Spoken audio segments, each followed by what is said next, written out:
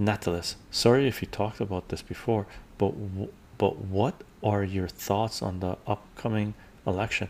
Upcoming election, there's no way Kamala will ever get in a legitimate election. No effing way. Have you seen what the economy is doing?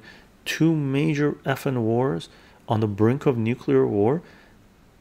This administration telling you that the Biden 10% for the big guy in office is sharp as a fiddle, and then saying, oh no, he's not sharp enough to run for the next election.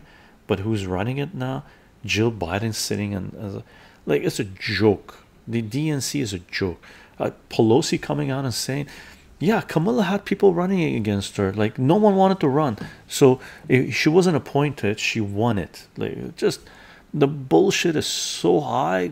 I mean, it's so high elephants can't breathe. Like, it's, they just fill the bullshit. People will believe you. Like Hillary Clinton came out and said, talking about censorship, she referenced Russiagate for sake. Russiagate that has been completely debunked, that was known to be a Hillary Clinton operation with the dossier, Steele dossier and stuff. Just just poop, right? And she has the audacity to reference that as to why we should censor humanity. Holy schmoles.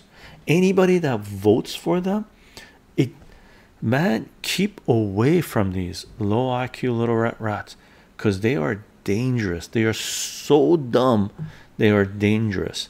It's like having, it's like when you have children, you have to have, safety things on your cabinets, because kids don't know any better. They might go under the sink and pull out some kind of cleaner and drink it and kill themselves. That's how low IQ you have to be to vote for the DNC, the Kamalas, right? The Trump administration, you got Trump Zionists, RFK Zionists, Vance Zionists, Tulsi Gabbard. She said some stuff regarding Iran. She's not a Zionist per se, as far as I know, but Iran bad, right? So Trump and those guys will probably not, they will probably pull out of the war in Ukraine, or try to pull out of the war in Ukraine. Same way Trump tried to pull out of Syria, but the military refused his orders. All those people that, when Trump said pull out of Syria, and they didn't pull out of Syria, they just committed treason, right? All those people involved in that decision should have been arrested and put on trial for treason, and put in front of a firing squad, in my humble opinion, right? So Trump, less war, but World War III through Israel, right? So that's what it is. Personally, if I was in the States, I'd vote Jill Biden, right? I'm in Canada, and liberals are pure garbage, conservatives are pure garbage. Even though they've said certain things, I don't trust them because I know them, right? NDP is liberal turd. Like, liberals are turd. That's, just imagine a turd having a turd, right?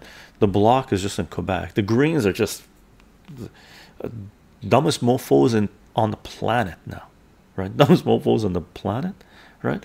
So in Canada, I'm voting the People's Party of Canada, Maxime Bernier. That's where I am.